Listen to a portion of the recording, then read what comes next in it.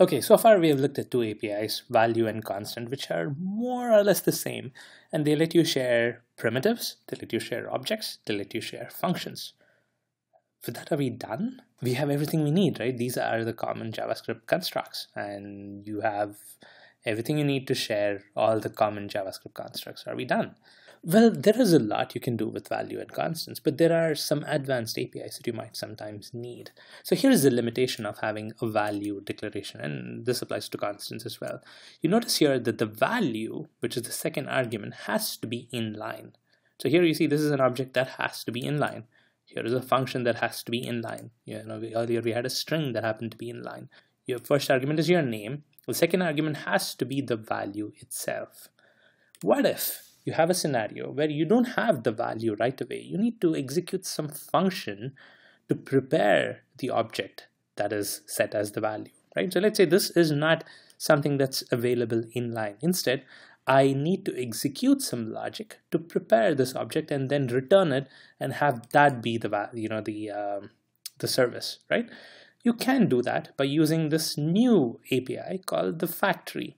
So we've seen the value service and we've seen the constant service. So there's this third API for creating these shared data, and that's the factory service. So how does a factory service work? So you say app.factory, and again you give it a name.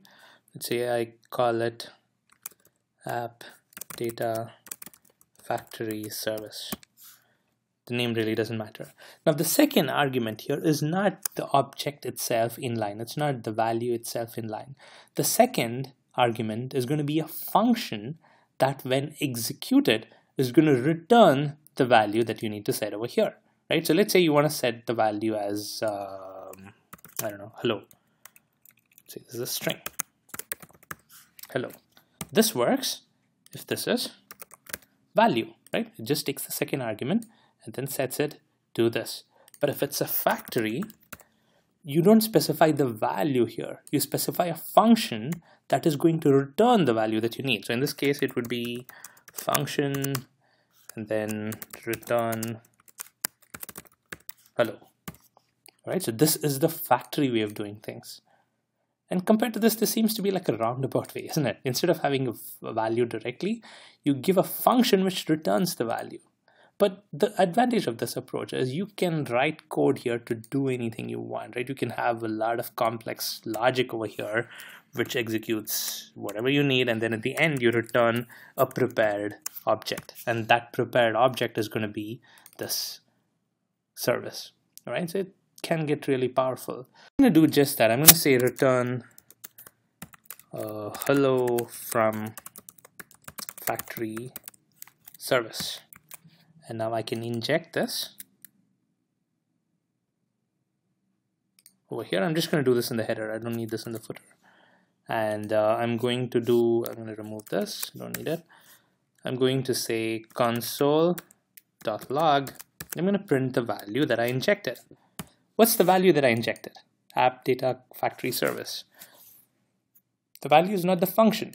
The value is the return of this function call, which will be hello from factory service. So what Angular is going to do is when it sees this factory declaration, it's going to expect a second argument to be a function. It's going to call this function. It's going to see what it returns. That return value, whatever you return, is going to get set as the service value. And app data factory service, when it's injected, is going to be this return value. All right. Now I have that printed over here. Now I'm going to reload the page. And here you see the hello from factory service gets returned. So that is the value of the service.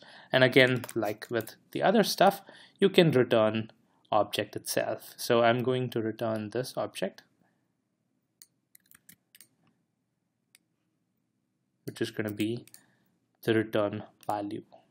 Format the code a bit. So this is the factory. Factory takes in the second argument, which is a function that needs to be executed for the value to be returned, and whatever that function returns is going to get assigned as the value here. So now what I can do is over here, I'm going to remove this. What I need is app data factory service dot name rather than app data service dot name, although both have the same value at this point of time. I'm going to refresh the page and you still see contact. So this is the factory service. So I talked about one advantage of a factory service being you can have a function to prepare the value versus the value service where you have to put the value here. Well, if you think about it, it's not exactly a difference. You can actually have a function that returns this object and have it executed rather than providing the function itself. Let me tell you what I mean by that. So let me take this function out and create it over here. Say function prepare app config.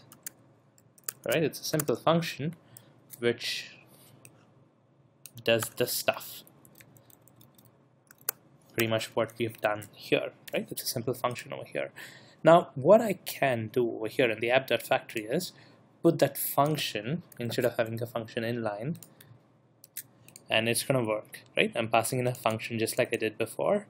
Rather than have it be inline, I'm referencing a function object. But now here's the thing. This can kind of work in the value too. So rather than have it be an inline object, I can actually call this function. Now when I call this function, what's going to happen? JavaScript interpreter is going to execute this function, get the return value, and that's what's the second argument, right? It's not Angular, it's just pure JavaScript. If any function argument is actually another function call, it's going to execute that function, get that object, and assign it. So in that sense, both app.value and app.factory can accommodate a function execution. So you can have this kind of complicated logic get executed and the return value assigned. It's just that in the factory example, you're passing the function itself. In the value case, you're executing the function, so the return value is what gets assigned. This is the difference, right? So, well, then can we just do with value? Why do we even need a factory? The difference and the reason why we need the factory is this. Now let's take, for example, I'm going to change this app value. I'm going to create a new value service over here. Let's see, I create app.value. I'm going to call this app name service, and this is going to be a string which is contact app. So what I'm going to do is have a separate value for the application name. It's going to be a constant more or less, but I just want to have it as a value that gets injected in multiple other places. I want to decouple this from the app config, app data factory service. All right, so I have this separate, and now when I'm creating this app data factory service, I want this service to use the app name service and get the app name alone, right? I don't want the app name to be over here. I want essentially one service to use another service. Okay, well, how can we do this? Turns out we can. Angular supports dependency injection of a service inside another service. We've done dependency injection of a service inside a controller, right? We pass it as an argument. So we can actually pass one service into another service. So here I have the app data factory service, which is going to be this function. This function, let's say, depends on the app name service. Well, then I can actually inject app name service into the app data factory service function. All right, so what Angular is going to do is it's going to initialize the app name service first. It's going to pass that as an argument to this app data factory service execution, and then once it executes it, it's going to take the return value. So now what we can do is I can take this value over here and then use that instead of hard coding the name of the app. All right, so what I'm doing is creating one service for the value. I'm creating one more service for the factory. Let me actually get rid of all these things. We don't need this now.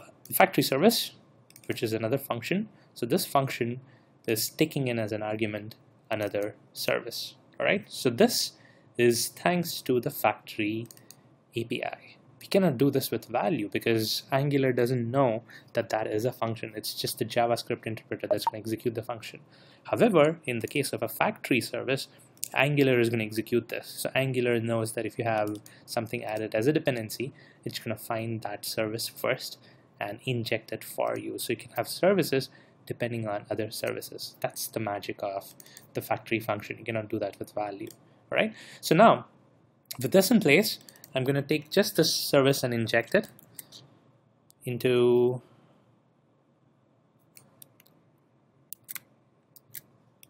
both the header controller and the footer controller, and now I'm going to assign the name to it. Of course, here what I could have done is assign the app name directly, but I want to go through the factory service. So it's basically the app name service injected into the factory service, and the factory service is injected into the controller. So you can have that kind of a hierarchy, because just like the controller being a function that Angular executes, the factory service argument is also going to be a function that Angular executes, so it can do the dependency injection.